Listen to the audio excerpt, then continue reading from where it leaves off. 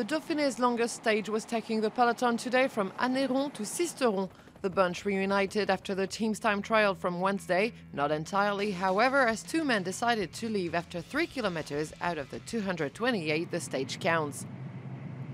Belgium's Tosh van der Sande and the Netherlands' Martin Keizer have a card to play while the road is flat. The Lotto Soudal and Lotto Jumbo riders soon made a difference. They were 8 minutes clear of the peloton after 40 kilometers, a comfortable lead for the time being. Nacer Bouhanni, the green jersey wearer, got his team in action to start the chase of the breakaway riders.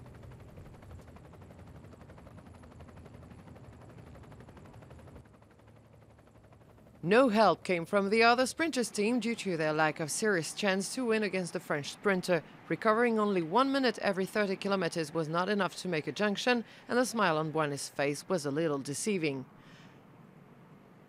After 200 kilometers of effort, the race changed. The leading duo weakened before tackling the last ascent of the day, the Côte de la Marquise. The information reached the peloton, and the Movistar, Cannondale and Garmin teams bounced back. Cyril Gauthier accelerated, but he was countered by Team Wellens. The Belgian caught, then dropped Martin Keizer. He didn't lead for long. 3 kilometers to the finish line, he was swallowed by a hungry peloton.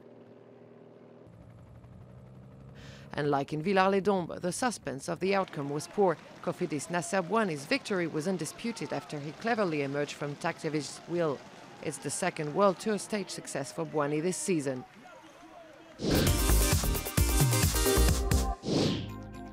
This 2015 Critérium du Dauphiné is a milestone in Nacer Bouhanni's season. His first months riding for COFIDIS were beginning to make him doubt his ability to adjust to his new teammates.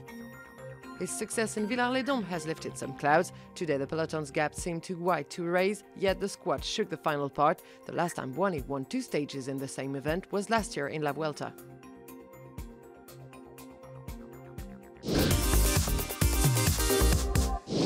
I'm super happy with this second victory. It was really hard in the final part. The pace was strong in the last descents, but my teammates were very helpful. Without Julien Simon in the last kilometer, it would have been impossible to win today. The last finish in Sisteron was 11 years ago, and then Stuart O'Grady clinched the stage. Today 4 Frenchmen get in the top 10 and Bouhanni remains in green. No change at the GC run. Dennis secures the yellow-blue jersey for another day. His teammate Van Garderen or Vincenzo Nibali stay in close contention. On Thursday, the riders will start climbing with 5 passes, including the one at the finish at Pralou. This final ascent is not expected to be decisive, but the 40 kilometers uphill that come before might be. Before we see the Alps passes, let's linger on the views from today's stage. The same face every day. The siren